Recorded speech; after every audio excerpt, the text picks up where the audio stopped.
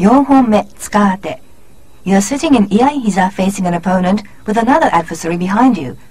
When you sense their intention to attack, strike the front opponent in the solar plexus with the tsuka.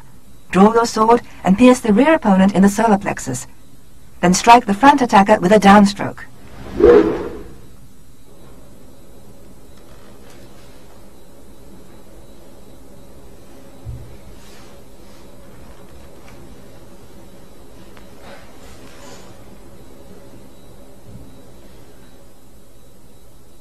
Let's look at the main points of Yonhon-me.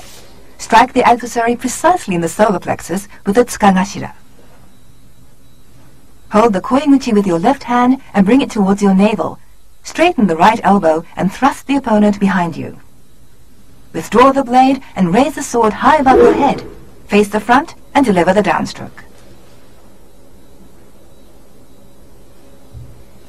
While replacing the blade in the saya, draw the right foot back to the left and take the sonkyo position with the left knee on the floor. Yonhon-me Tsuka-ate. When striking your opponent, the Tsuka Kashira is too high. The Tsuka Kashira should be aimed at your opponent's solar plexus.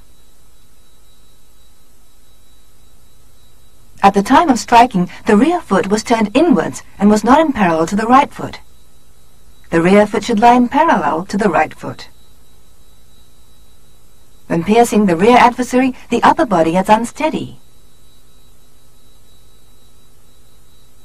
Be careful not to turn too far. Straighten your right elbow and bring your right fist close to your body.